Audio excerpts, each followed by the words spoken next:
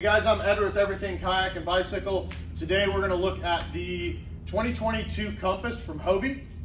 Remember guys, if you want to keep up on what we got going on, notification bell, subscribe, and then also if you have any comments or questions, feel free to comment on this video, and if you enjoy it, give it a like or thumbs up, whatever they're doing.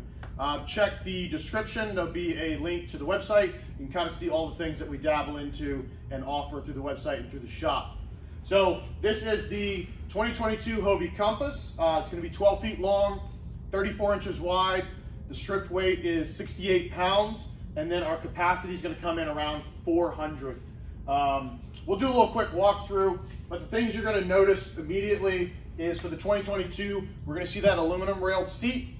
It's going to be very similar to what we're seeing in the iTrex series, as well as the Lynx.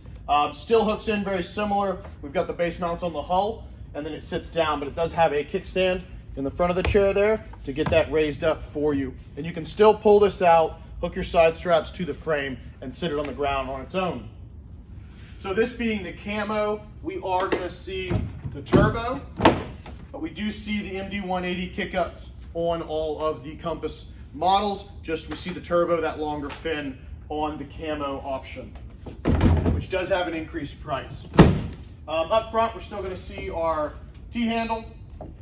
We've got that mesh cover up there, still with the marking, that round piece with the Hobie logo, where a lot of you are putting a bow hatch in, your sail port for your accessories, whether it's a sail or like the bimini we've got up here on this passport behind it. They are installing the little button so you can lock down your sail when you put it in there.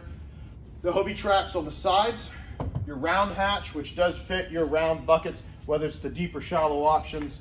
As always, the Mirage Drive kayak is coming with a fiberglass paddle. We'll see the little molding for the cup holder. Steering handle still only on the left there. And then there is a little bit different setup back here where that seat clips in, and that allows us to hold that round rail in it versus the previous style seat. See if I can actually get that back. Rod holders, we are seeing some of these flush mount mounts versus the molded rod holders on some of these models that are coming out for 2022.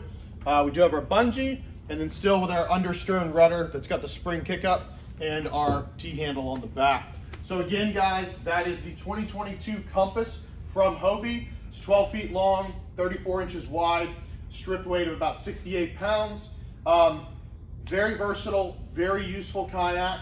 You can build it out how you want it, keep it super clean, very convenient for top loading. Since there's not a lot of stuff up the gunnels, it's really easy to pad a set of bars, roll it upside down, and then secure it for transport. So guys, appreciate you tuning in. Cheers.